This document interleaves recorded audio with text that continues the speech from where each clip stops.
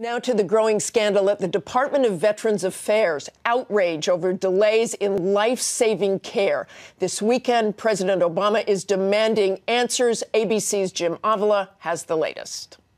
The White House scrambling to contain a spreading scandal at the VA, sending a Mr. Fix-It, Deputy Chief of Staff Rob Neighbors, to the Phoenix VA, where it all began.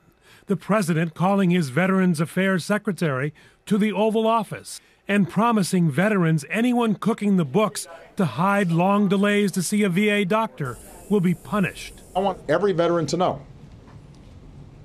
we are going to fix whatever is wrong. I'm going to keep on fighting to deliver the care and the benefits and the opportunities that your families deserve. It's a scandal that has traction across political parties and TV channels. A real scandal, Jimmy, drop 'em!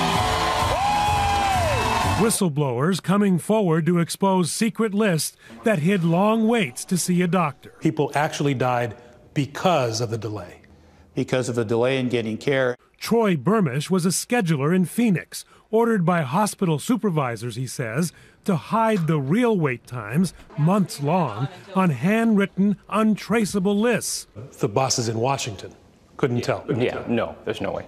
They were looking at a computer screen which told them what?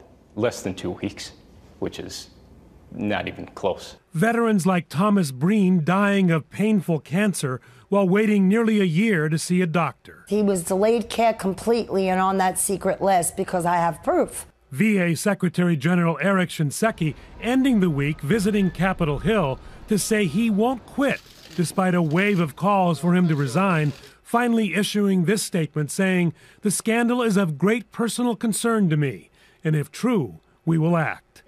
For This Week, Jim Avila, ABC News, Phoenix. We'll talk more about that on the roundtable.